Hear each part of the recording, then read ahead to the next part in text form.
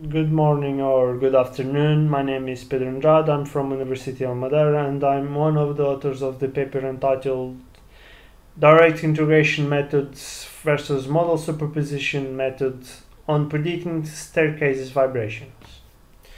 The other authors are José Santos from the University of Madeira as well, and also a researcher in the Institute of R&D in Structures and Construction from the Faculty of Engineering of the University of Porto, and Patrícia Escorcio, also from the University of Madeira. So let's begin our presentation.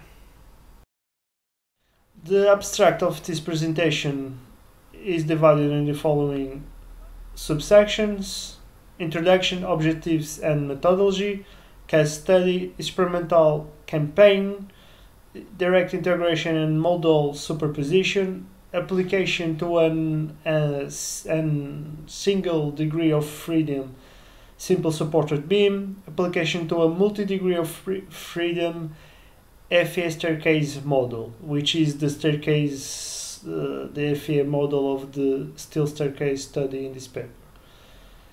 Analysis of the last two subsections are analysis of the number of vibration modes on modal superposition and conclusions.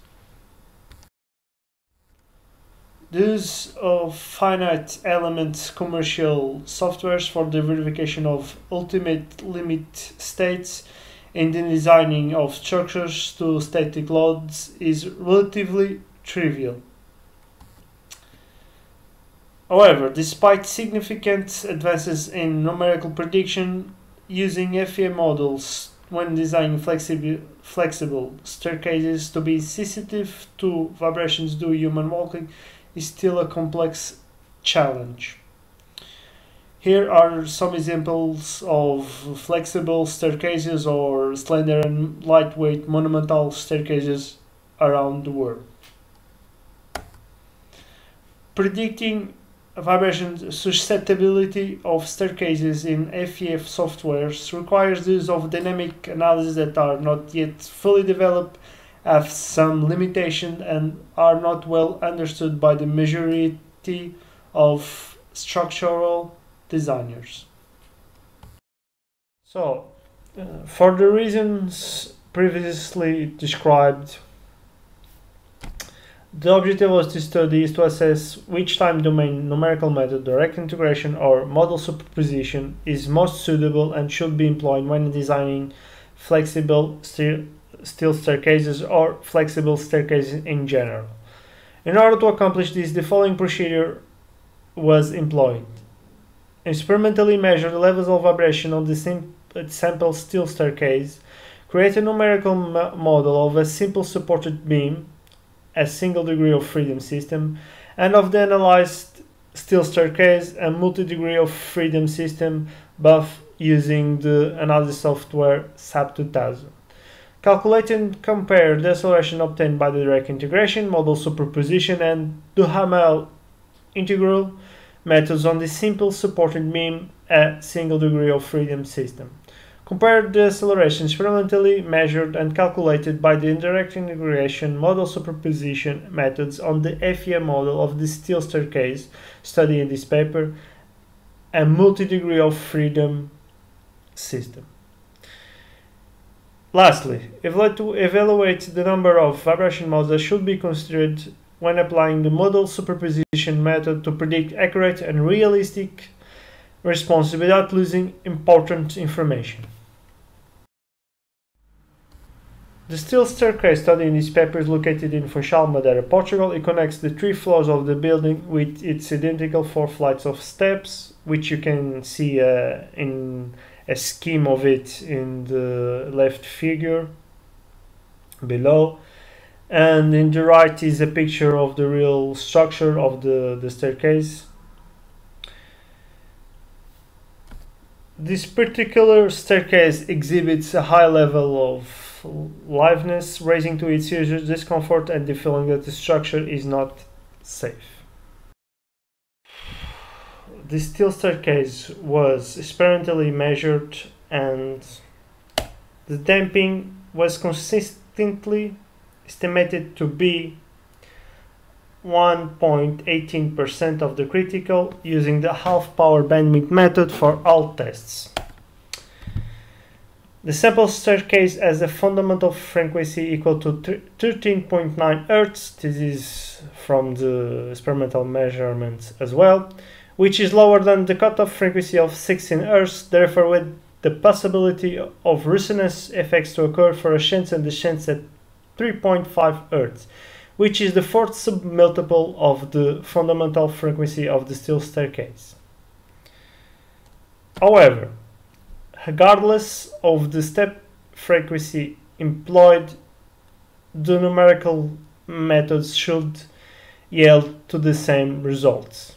Therefore, walking tests were performed for step frequency more commonly used by pedestrians in their daily routines. For example, ascents at 2.0 Hz. In the right figure is an example of the accelerations of the accelerations graph obtained from ascents at 3.0 Hz. In order to compare the different numerical methods, in this case direct integration and modal superposition, a realistic FEA model needed to be created. As this is demonstrated by the right figure, where is represented the FEA model of the steel staircase, and in the left picture is the actual staircase. Theoretically, direct integration is the more scientifically accurate method for numerically calculating acceleration, since it takes into account all the structure's vibration modes. However, according to different authors, as the number of modes increase, FEA models have a limited capacity to successfully predict the frequencies and model shapes of the real structure. Therefore, using direct integration to calculate acceleration can lead to overestimated acceleration values. This can be demonstrated by the following table. As you can see, the first and second vibration modes were closely predicted, but as the number of modes increase, the difference between numerical and experimental values becomes higher. Therefore, the use of modal superposition may be an advantage over direct integration, since the structure's response will be mostly conditioned by low frequency modes, as these are within the frequency range that is excitable by the human walking. And these low frequency modes are easily predicted. First, to compare the different numerical methods, the same were applied to a single degree of freedom symbol supported beam in order to calculate its response. Since this is a single degree of freedom, we decided to use also the Duhamel's integral, and this is one more method to evaluate and compare with the remaining two. The numerical accelerations were obtained by the application at mid-span of a ground reaction force, directly measured in SER for an ascent at 2.0 Hz, as demonstrated by the figure. As you can see from the acceleration graph, the resulting acceleration in the simple supported beam, with the Duhamel's integral, modal superposition, and direct integration, were virtually identical in this type of system. After evaluating the accelerations in a single degree of freedom system, direct integration and modal superposition were applied to a multi-degree of freedom system, or the FEA staircase model of the study steel staircase, in order to be possible to compare both methods in this type of systems or structure. The accelerations were obtained by applying a step 5 and 6 the same ground reaction force at 2.0 Hz. This was done in order to be possible to directly compare with the experimentally measured acceleration. As you can see from the acceleration graph, where it's placed the direct integrations vibrations, the modal superposition vibrations, and also the accelerations experimentally measured, the numerical acceleration calculated with the direct integration and modal superposition in a multi-degree of freedom structure are no longer coincident. The direct integration generated overestimated accelerations, reaching values approximately twice higher than the modal superposition and experimentally measured. The accelerations obtained by the modal superposition are very close to the experimental accelerations during the time the two footfall forces are applied, this being an important observation. As we have seen before, the numerical accelerations were closer to the experimentally measured accelerations when employing the modal superposition method. However, using a high number of vibration modes could also lead to overestimated accelerations as the direct integration method, as we can see from the acceleration graph in the left, where the modal superposition was employed with 100 vibration modes. As we can see, the accelerations are almost twice higher than the accelerations experimentally measured and are almost identical to the accelerations with the direct integrations as we have seen before.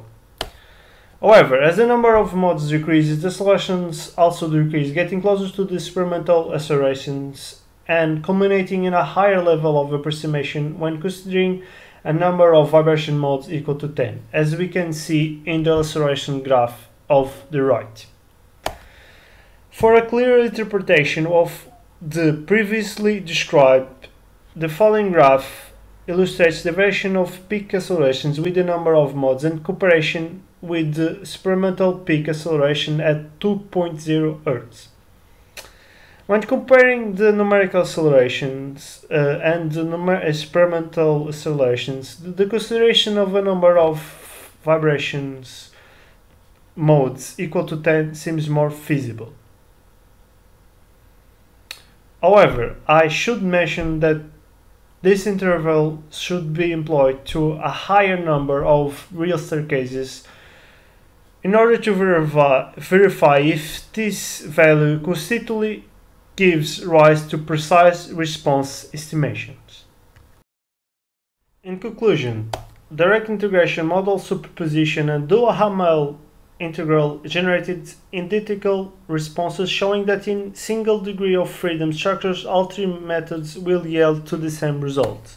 In a more complex multi-degree of freedom system, the accelerations obtained by the direct integration were considerably higher than those calculated by the modal superposition and experimentally measured.